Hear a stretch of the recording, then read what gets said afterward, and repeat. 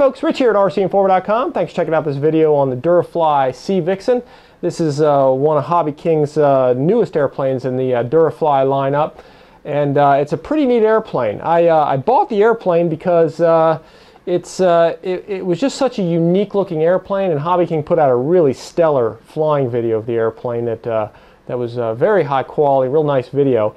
And after seeing it, I was just real impressed with the airplane, and I got to tell you, honestly, I've never even heard of a Sea Vixen before, or even seen one until I saw that video. So the airplane was sort of new to me. I had just really never even heard of it. But the de Havilland Sea Vixen is just a really cool looking airplane, and the biggest standout feature is really just the uniqueness of it and the way it looks. This model in particular has a lot of nice details, like the little wing stall fences and the pitot tubes and the refueling probes, and the decals detail that really accurately represents the real airplane. And I believe there's only one that's flying in existence, and it's painted up just like this. And online you can go up and see lots of pictures of it.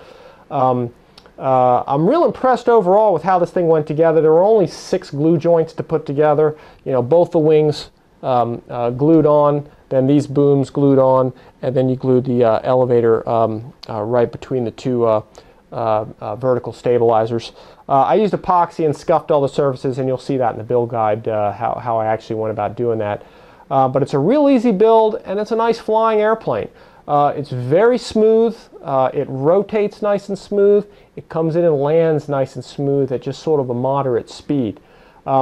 This plane is really meant for, I'd say, really sort of an intermediate flyer that likes a scale airplane that flies very scale and really looks very different. It will do nice big round loops, such as Cuban 8 maneuvers and so forth. It rolls very nicely, and inverted flight, as you saw from the video, it does handle quite nicely. That's probably about the limit of the maneuvers of this airplane.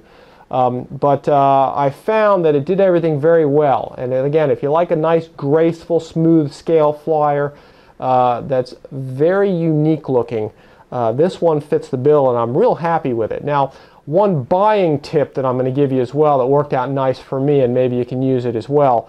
The plane sold for about $100, $155, something like that, I think.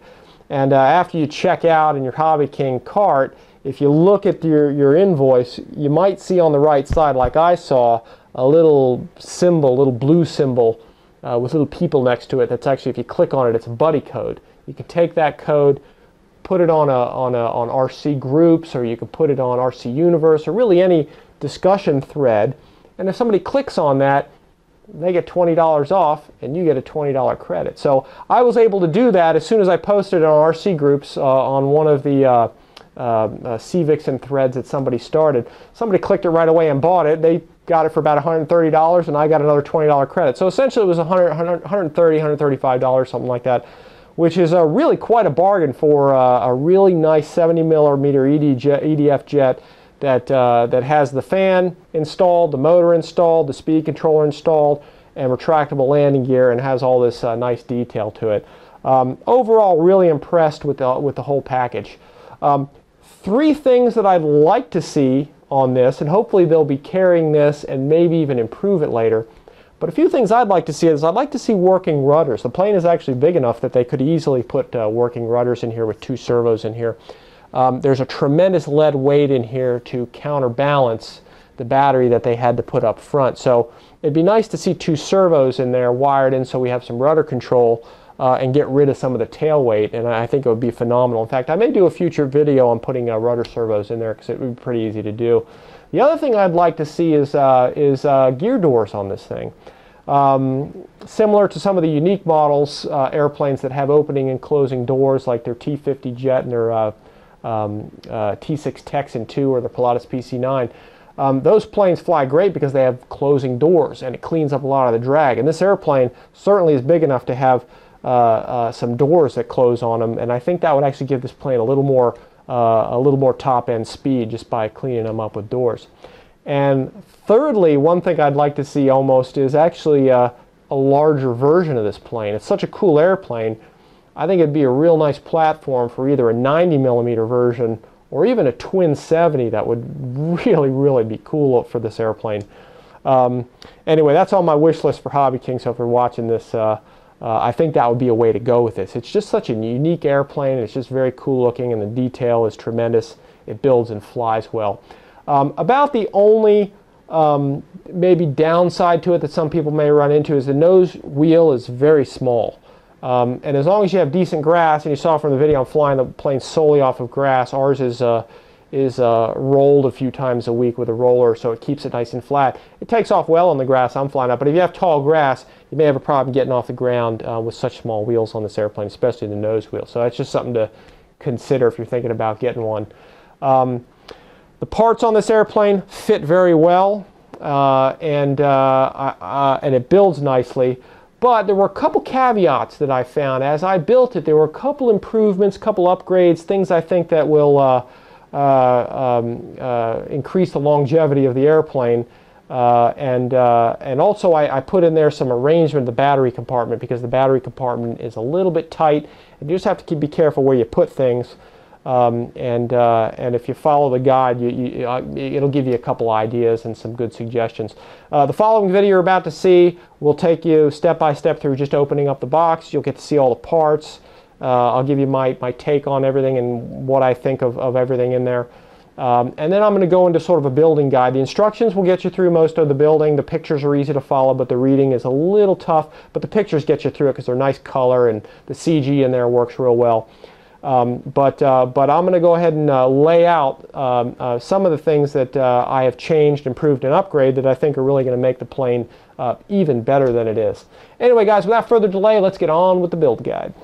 Starting off the review of the Hobby King Sea Vixen, got a look here at the outside of the box, and mostly I'm showing you this one in this case is to show you some of the damage. This one had a hole in it here and a hole in it here, and you can see here, reject if damaged. So there's also a hole on the back side, and the reason it's already opened is because I actually was able to intercept the mailman as he brought it by the house, and he had time for me to open it up and make sure that everything was in there. I was mostly afraid that something might have slipped out, and what I wanted to try and avoid though was shipping it back, because when you reject it, sometimes it just takes forever for this thing to get back to Hobby King and so forth. So you know, that being said, I did open it up. I was able to check out everything that was inside and make sure everything was there.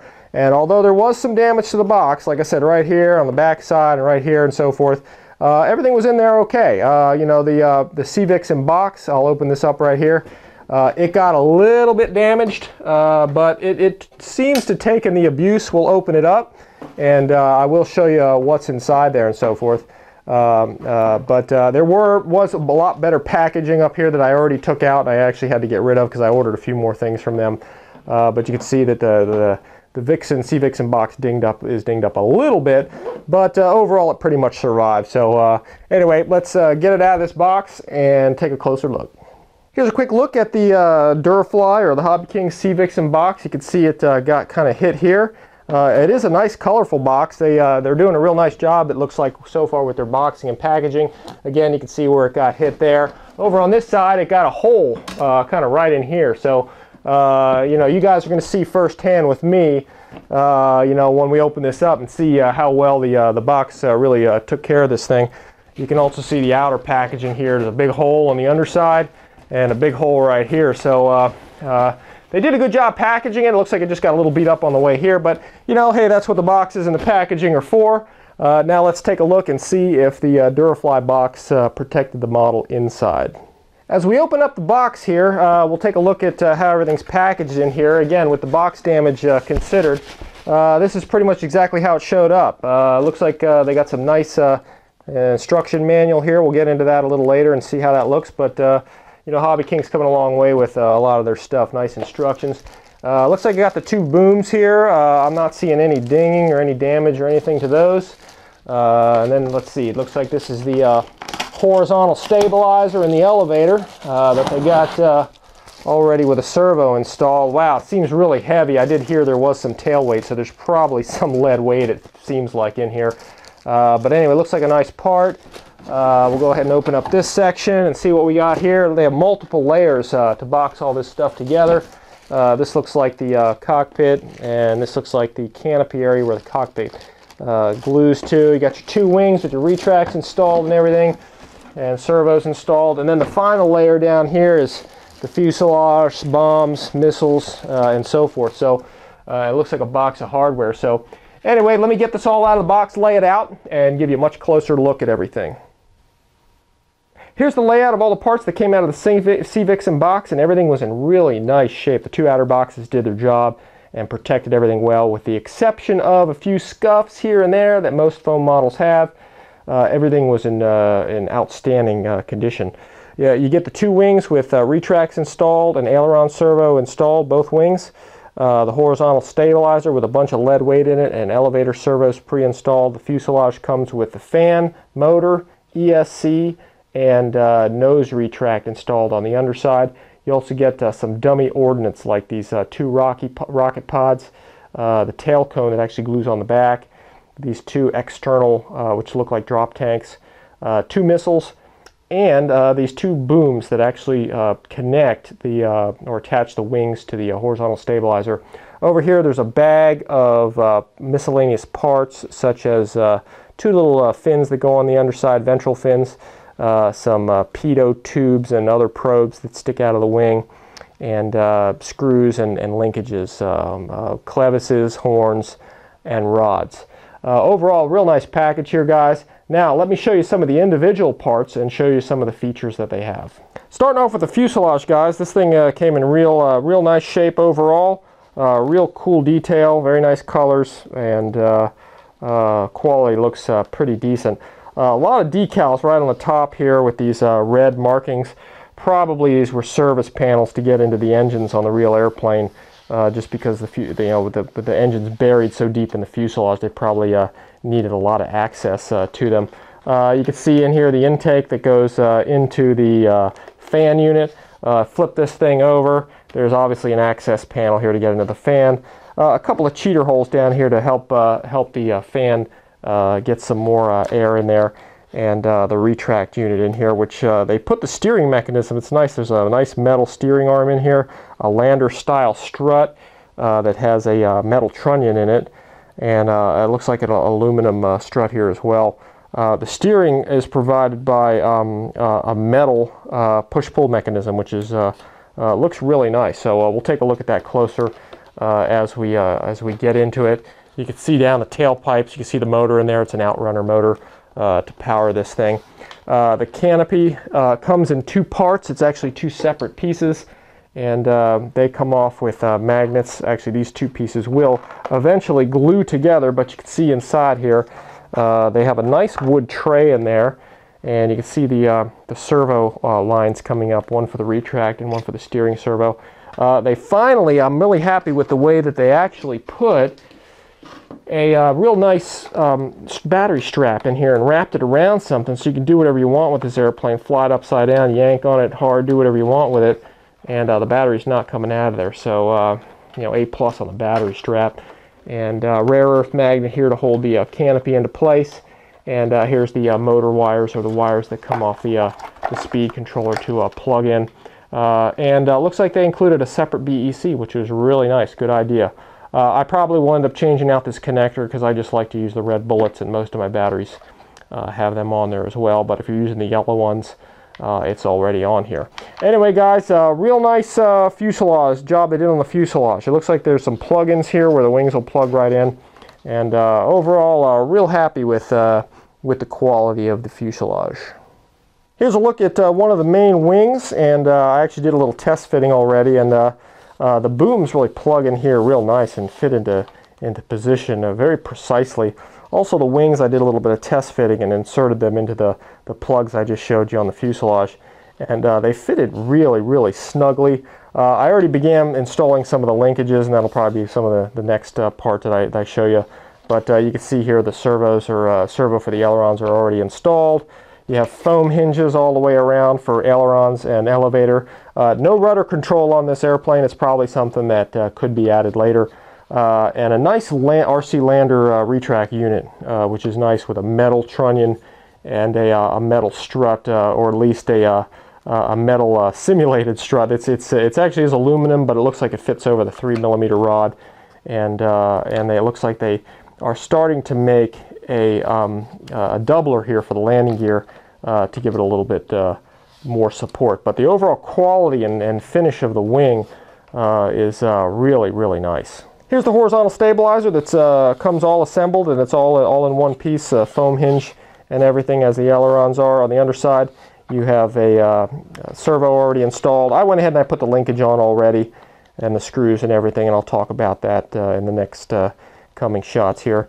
But there's a really heavy spar and combination weight in here that makes this really rigid, and also it's really heavy. So obviously the real airplane normally has heavy engines right back here, but it's very light here because there's just a lightweight fan unit, and all the weight is up front with the battery, so they needed a little extra, obviously, tail weight to keep this thing in balance, and we'll check that out as we go on further. But anyway, real nice quality of this elevator.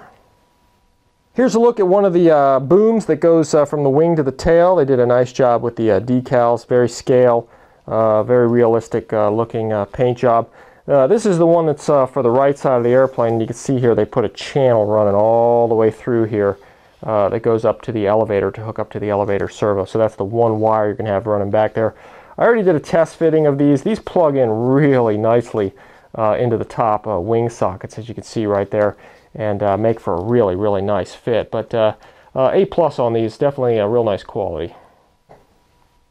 One real nice feature included with this airplane is the ordnance package. It's very colorful, and it's very contrasty on this airplane. It really looks pretty darn good on there. This plastic piece for this rocket pod is a little heavy and so forth, but it really looks cool. I generally don't put ordnance on my plane just because I like to get all the speed and performance I can out of the airplane and more flight time. When you have these on, they really look good, but they do add some drag and some weight, so you usually have to carry a little more power when you're flying around with these on there. But for those of you who like scale detail, these are really nice looking on the airplane. Another nice feature of this plane is the sort of the accessories and the details that they give you. There's a lot of I don't know, pitot tubes and probes and so forth that stick out of the front of this airplane that are very nicely painted. They're very colorful, and will really stand out and look good on this airplane. You can see here there's these, this will give you a little bit of Velcro too, probably for the receiver, but there's these little scale ventral fins that go on the underside of the airplane. There's also another nice thing is these stall fences that you actually go ahead and glue onto the wings. There's a nice form-fitting notch that I already tried out, and they fit real nice on there. So lots of scale details in this package, guys, that really make this airplane look fantastic. Last but not least, they provided this really nice instruction manual for you. Everything is nicely photographed in color, and it looks like they get you through the majority of the building with some real nice pictures. As I get to the building process, if there's any caveats to this, I'll point it out. But at first glance, looking through this, it looks like it's pretty complete. On this page here, they provided you with a real nice picture of the center of gravity, 490 millimeters aft of the nose. So real easy to find that spot, and as I get to the flying part, we'll check this out and make sure it works out well for you. Anyway, guys, as usual, as I get through the building process of this thing, if I come up with any changes, upgrades or improvements or things I think we can do better on the airplane, make it safer and fly better, I'll be sure to point them out in this build guide. To start off the building process on my airplane, I went ahead and installed the horns, clevises, and linkage rods first. It's just easier to do this than to try and do that after the airplane is already put together. So you take care of the wing surfaces and take care of your elevator. So there's actually 3 linkages that you have to put on. They only provide you though with 6 screws. Okay, so 2 diagonally on here is really the bare minimum you need to put on there. I have extra screws laying around, and I really don't like using just 2 screws for a flight control surface. So I put 4 on there. As you can see from the flip side here, I put the flush side on the top, so it just kind of makes for a little bit of a cleaner install. The only real work that you have to do to this thing is the hole in the horn, the servo horn. It's a little bit small, so either a small drill bit through here, or what I did is just used a an X-Acto knife or hobby knife and just kind of rotate it around in there, make the hole a little bigger, wind it up a little bit, and then you can pull it and put your Z-bended rod in there. Don't make it too big because you don't want too much play in there, so you want it to be actually pretty snug in there. And last but not least, to add some security to keep your clevis on, it's a good idea just to put a little piece of fuel tubing right around here after you have your clevis on to keep it from coming off in flight. The first major part of the assembly is attaching the wing. It's also really the most important, the most critical one. I'm going to go ahead and use epoxy to put this this thing on. You want to very lightly just scuff the surfaces. Don't dig too deep into it because the wing is a good fit and you don't really want to affect the fit of the wing. But using a sanding bar, you can really lightly scuff this thing down. One nice thing they did at the factory is they did not glob a whole bunch of paint on here that you have to try and get off. You can see there's almost like a light dusting on here, so the sanding bar will take that off nicely. 30-minute epoxy is definitely the way to go. Gives you plenty of time to work on such a big surface like this. When you apply the epoxy like I'm going to do, I'm just going to go ahead and mix 30-minute epoxy and brush it on and put it all throughout here. One tip I have for this section here is as you put epoxy on here and on the wing and so forth, when you go ahead to insert the wing, it can cause, by using epoxy here, it can cause a bubble of air to form in here, and the wing may not seat all the way down. So to alleviate that, if you just take yourself a small drill bit and just sort of put a hole in here, kind of go into the wheel well a little bit. I put 2 holes in here. You can do as maybe just a few in there, and then for the forward hole, I went ahead and I put a little hole here where this is the channel for the gear and the aileron wire, and that goes into that compartment as well. That way, what will happen is when you brush on all your epoxy and you go ahead and you insert your wing in here, you won't get a bubble in there. And if there is a bubble of air in there, instead of pushing it on and having this thing push back on you, as you push it in, glue and air will actually come out of these 2 holes on the bottom. So you'll probably have glue and air come out of there and glue and air come out of there, but then the wing will seat nicely. So that's probably the best way to do it. And then of course any glue that or epoxy that may ooze out of this channel, you can just clean it up with alcohol and let the thing dry. Another comment, another suggestion I want to make on this thing too is trying to plug the landing gear into this, or trying to get the wing to mount with the landing gear attached was kind of a pain, just even dry fitting it. So I just took the 4 screws out and tucked the wire in here with a little piece of foam just to shove it in there. And I think it's going to be much easier to glue this whole wing on without having to really screw around with the landing gear. But anyway guys, 30-minute epoxy is the way to go on this. Scuff both surfaces, brush it on, give yourself some vent holes, and you'll definitely have a real nice bond on this wing. When gluing on the wings, I found the easiest way to glue the first wing on was to literally just put the fuselage on the table as you see it here, and apply your glue onto the fuselage first, then put it onto the wing, and then just go ahead and just put your wing right on. This makes for a perfect stand to glue this thing on. And now in the position it's in now, you can just clean the epoxy off, use alcohol if you need to get extra epoxy off, and just let it sit here and dry. When gluing the second wing, it's not too much different than the first. You just have to find something that you can suspend the fuselage between. I usually use tables or something like this. So just as a suggestion, if you can find some boxes or tables or something like this with some foam, so you don't damage, the front fuselage and the tail cone area there. If you can suspend it like this, the second wing glues just as easy as the first one. You just apply the glue to the fuselage first, then to the wing, and then just put it together. Clean it off with alcohol, and then just let it dry like this, and you'll have a nice wing bond. When attaching the booms to the wings, you can either use epoxy or contact cement. I just went ahead and used contact cement, which is kind of funny because this is one of the few kits that they actually don't supply you with a tube of it. And I don't use it too much, except for usually non-structural items. But there was so much surface area to glue in these together, and they were such a tight fit that it really just needed to be sort of tacked or glued in with something that's tacky. So, but either way, you want to lightly sand the contact surfaces and just scuff them up a little bit, and then apply whatever glue you like and just secure them in position. Here's a few suggestions I have for installing the elevator. I did notice that this pre-installed wire in this channel was actually sticking up above the surface a little bit, so I just kind of pulled it out of there and taken a hobby knife, and I'll do it right here. I went ahead and I cut right along this edge. I cut down deep, maybe another 2 or 3 millimeters or so, and then you just kind of very carefully take your knife and just kind of pop it out of place there. And what you're going to have is a little slightly deeper trench, so your wire will countersink all the way down in there. And then prior to installing this, probably epoxy is the way to go, just because it's a really heavy surface and there's probably going to be quite a bit of load on this thing. So you want to just carefully scuff everything down and just get the paint off it and so forth. Then, as you can see here on the rudder itself, same thing. You just want to scuff those surfaces lightly. So the epoxy has something to bond to.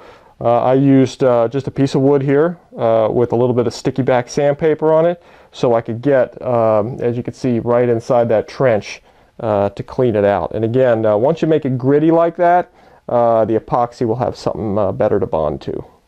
Here's a quick tip for securing the nose gear wires. These nose gear metal wires are really nice. Came supplied and already rigged, just the way you see them from the factory. But what would happen is when I would extend the gear, or I'm sorry, retract the gear into the well, these wires would wind up and get all twisted, and sometimes they'd catch around this wheel collar and so forth. Take a look at what they do right now. You see how they tuck under the wheel nicely and they don't really get tangled into anything? Now, that's not perfect. It's not going to do that necessarily all the time. But here is how I was able to achieve that. What I did was I took the wires the way you see them initially and I tucked them under the wheel how you see them. Then I went ahead and you can see here how the wires go down into the wheel well, okay, just the way we want them to go. What I did was I took contact cement. You can see it's a little messy here, but I globbed some right on here and right on here, and just globbed it so it would keep the wires in place. Then I just left this entire thing just the way you see it for hours. Just let it dry like this. And what happens is the glue sort of has a memory to it, and it's a rubbery type material. So when I extend the gear, okay, the wires extend to their full position, and when I retract them, the rubbery contact cement has a little bit of a memory to it, and it pushes the wires back down in. Let's take a look at that again. So just putting a little contact cement on the end of these things with the wires underneath the wheel will help them achieve a memory, and they'll remember to go, and it'll sort of push them down into the wheel well where you want them to go. Instead of using contact cement to draw the steering wires down, or if you just don't have any contact cement, you can also use a bungee or a rubber band of some kind. And you can see down here, this is actually like a little hair bungee, but a hair bungee or a rubber band, whatever you have, you can wrap it around this little center piece of wood and then bring it up here. You go ahead and unscrew the screw for the servo horn, and then just kind of insert it through here, okay, through the loop, and then just reconnect it on here with the screw. Then you can see as you retract the landing gear, that bungee will draw the wires back down in and keep them from getting tangled. And as you can see, it works pretty good, and you still have steering through the entire process. With the major components of the airplane assembled, now is probably the best time to go ahead and put on the refueling probes and the pitot tubes and all these little ventral fins and the little stall fences and so forth. I reversed that from the order of the instructions. The instructions have you glue all of these pieces on first, and then it would be a real pain to actually glue the wings on without tearing all this stuff off the airplane. So just like with the landing gear, you can see here, I took the landing gear, as we talked before, I took the landing gear out before I glued this whole thing together, and you can see the glue joint for the wing runs right through the landing gear well. I know for sure as I was epoxying this, I would have got glue all over that wheel and that strut. It would have been a pain in the neck. So again, once you have this whole thing together, the wings, the two booms, and the elevator, it's all dry just the way you see it. Now's the best time that you can safely put the retracts back in, run the wires, put all your pitot tubes and probes and things on it, stall fences, and the model will pretty much mostly be finished, and there's much less chance of you tearing all those little details off the airplane. Here's a look at the underside of the airplane with all the landing gear reinstalled and all the wires run. If you look all the way to the back of the airplane here, you can see the elevator servo wire actually runs along this channel here, which I actually taped over with some light white electrical tape to make it disappear. And then the wire continues in a channel that runs all the way along here, or along the blue part of the paint still. And then it joins up here where I actually had to carve away a little bit of the foam to get it to recess in there. And then the wire continues to run along this channel. It goes underneath the landing gear here, all the way to the floor of the wheel well. And then it runs along a channel here, which again I taped over. At this point here, it joins up with your aileron and your landing gear wire, and again that runs along right along here where I taped over. Again, it joins up right here, and then all that runs into this channel, all those wires into this hole. This side is almost identical with the exception of the elevator wire, which comes in from the other side.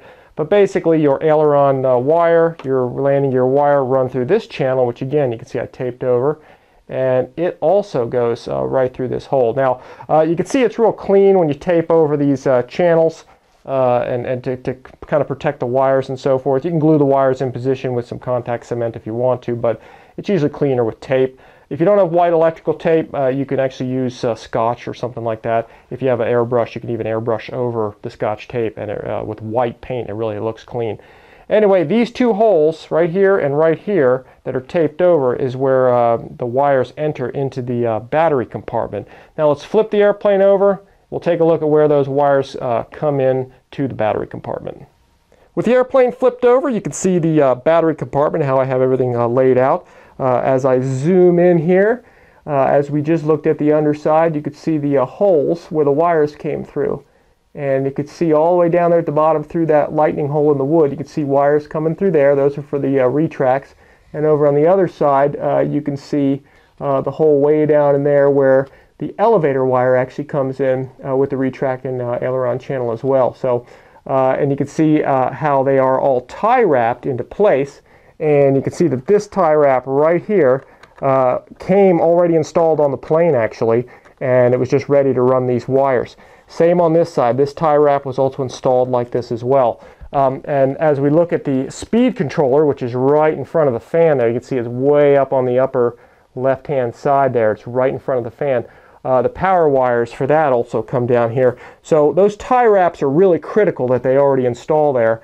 And those laser cut holes where the tie wraps go through are really meant to hold all those wires in place. And it's real critical because right behind everything, again, there's the fan. So if you don't secure all this stuff down, this fan could potentially suck wires in there and Cuisinart all your wires, and then there goes your airplane. So you gotta take note that the fan is literally right behind the ESC and all the wiring here in the battery compartment. So as long as you secure everything, it won't be a problem. But just take note that those two tie wraps that they install and provide there in those two little holes that they laser cut are really, really critical. So make sure you tie everything down tightly. As we take another look down on the battery compartment here at the wires that run on this side and the wires that run on this side, it's important to note that when the wires come in through the hole in the bottom of the fuselage down here, I didn't take these wires and run them up this side and these wires and run them up this side. I actually crisscrossed them in the middle. As you look down, you can see there's a little crisscross right through this hole. The reason for that is if you take the wires from this side and run them up here, the wires from this side through the foam and run them up here, you're going to have to Y harness them through here. And here's where the battery's going to go. So you're going to have all these Y harnesses and everything here, and it's going to be a big mess of wires. So what I did was I took the landing gear from this side and the landing gear wire from this side, and I decided to run them through this channel and tie wrap them down. On this side, I took the aileron wire from this side, and I ran the aileron wires up this side. That way I could Y harness the ailerons here, Y harness the landing gear on this side, and leave the whole center free to put the battery down. As we look at the right side wall of the battery compartment, you can see how everything's arranged in here. Again, right over here with this tie wrap that they provided and put in position already for you, I secured my power wire, my two aileron wires, and my elevator wire. And again, you want those to be pretty tight and secure because the fan is right there, and you do not want the fan to suck those in for obvious reasons. Right along here, your aileron wires run along this wall and connect with a Y harness, and then this Y harness just goes right into the receiver. I attach these with double-sided Scotch tape, okay, to the sidewall, and they stay on there real nicely. If you need to get them off, you still can. BEC, as you can see here, I just Velcroed it to the wall, and that fits nicely. You can also see here, I changed my connector because all my batteries use these red ones, and I added an extension. They only gave you about 1.5 inches of wire from your BEC, and I needed these to get the battery in, and I'll show you that here in the next couple of clips why I had to add a little bit of wire on there. And as you can see here, receiver, any receiver that you have is easily Velcroed to the floor of the battery compartment. Now as we take a look at the left inside wall here of the battery compartment, again starting at the back here with the tie wrap that they already supplied and installed for you here to secure these wires. I have my 2 retract wires secured there. They come up here where they join with the 3rd wire here that comes from the nose gear retract. They plug into this triple Y harness that they supplied, and these 3 connectors I simply took double-sided Scotch tape again and secured them to the sidewall, and that leaves the center area free here for the battery. This triple Y harness just simply plugs right into channel 5 here for your retract switch on your radio. Now as we look inside the battery compartment on the flip side, you can see the nose gear wheel down in here, the cables, and you can see the bungee cord here that's attached inside the battery compartment.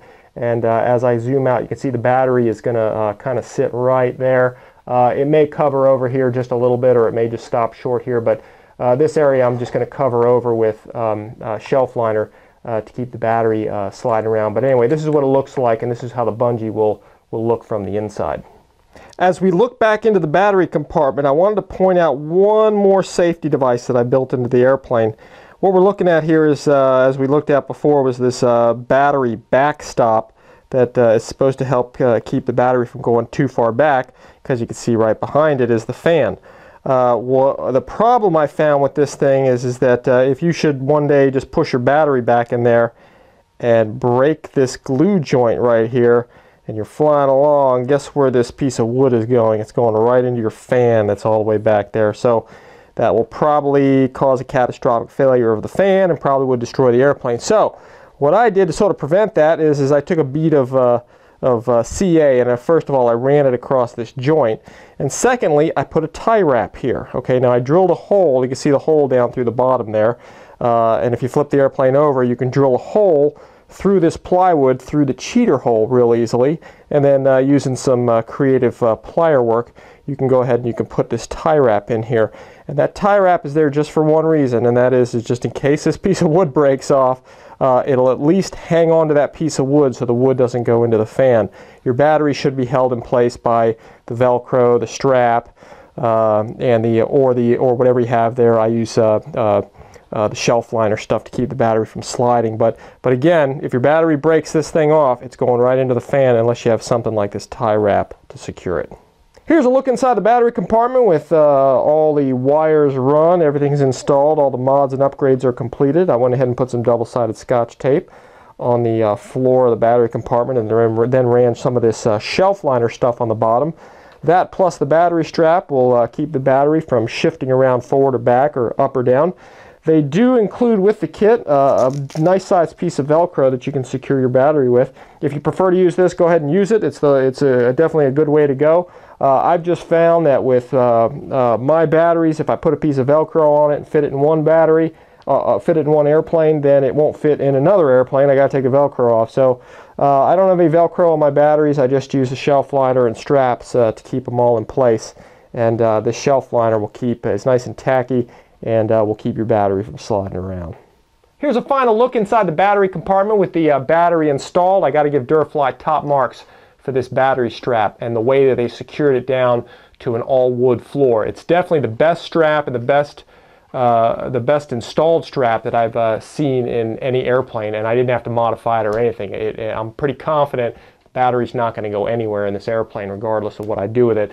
The battery you see here that's installed is a Turnigy 4000 milliamp 30 to 40 C discharge. They recommend a 3300 pack, but this is only slightly heavier, and I use this battery in a lot of other airplanes. One of the reasons I did run the BEC and all the connectors along both sides here and ran the wires the way I did through that I showed you earlier was because if I did not have all these Y harnesses here, and I wouldn't have any room to shift this battery forward, because if I use a lighter battery the next time I fly, I may need to shift this forward a little bit, the battery forward, to get the CG correct. Now, the way I installed this battery in here, I left the length of the wire on here on the ESC and just sort of tuck these in the side, as you can see here, and then just sort of push them down into place here along the side. And then once they're in there, you'll find that the battery hatch will fit really nicely in place, and all you need to do is just stick that in and drop it in place. The battery hatch is, the cockpit is very shallow and very light, and they give you a lot of room, so there's nothing real deep sticking down in there. But tongue and groove on the front and a magnet in the back, and your cockpit is secure. Here's a really sweet detail, guys, that I added to my airplane, and I had this pilot laying around, and I never really used him for anything, but he fits in here really nicely. This is Hobby King's one of their F-14 pilots, one of the taller ones that's got shoulders on it. And to put this in here, guys, it's kind of a no-brainer. You just sort of push his right shoulder up against here, make an indentation in the foam, take your hobby knife and just carve a little slot out there. And then probably what I'll do down here in the bottom is just glue a foam block or a block of wood down in there, and then you just sort of push his shoulder into that notch. And just make sure you sort of line him up decently straight with the seat. Make sure he lines up with the seat this way. And then when you glue him down, you can then go ahead and glue your canopy on. And man, you get a really stellar looking pilot in there. Here's a quick look at the foam block that I put in place with some contact cement, and you can see how the pilot fits nicely on top of there. As you can see here, after applying just a little bit of black magic marker, it pretty much makes that foam block disappear. And then you can go ahead, take your contact cement, glue your pilot down, and then go ahead and get your canopy in place. And again, you got a really nice scale pilot in there. Here's a quick look at the underside of the airplane. You can see the retractable landing gear unit that I actually painted white just to sort of match the outside of the airplane, and I think it really looks good getting rid of some of that black plastic looking color. You can see the strut is in real nice aluminum kind of outer wrapping that goes around the 3mm wire. As I move farther here into the center, you can see the cheater holes on the underside, which help the fan get more air in. And over towards the left side of the screen, you can see the two screws that are for the access hatch for the fan unit. Anyway, as I pan out here, you can see all three of the landing gear struts. And I thought I would show you how nicely that these things work. Alright, and this is right out of the box, guys. I've already done a whole bunch of flying with this plane, like I said, and you can see the main wheels probably, the wheel wells probably have enough room for even larger wheels if you want to stick something slightly larger on there. But this is right out of the box, works perfectly. You see the gear has a really nice stance to it. Let me go and extend it. And it's just great for takeoffs and landings, and it has just functioned and held up really well. Here's a look at my completed Sea Vixen. As you can see, it's a really cool looking airplane, guys. And as I indicated in the beginning, this plane actually, as you see it now, I've already been flying it quite a bit, and actually had one crash with it due to a bad radio. But you know, it is a DURAFLY model. It's made out of EPO foam, so it's real easy to repair and an airbrush and clean it up. But overall, guys, really good looking airplane, really nice detail to this this whole thing. All right, guys, that concludes this video on the DURAFLY Sea Vixen from Hobby King. Overall, guys, you get a lot of bang for the buck with this. You get a lot of airplane for the money for sure.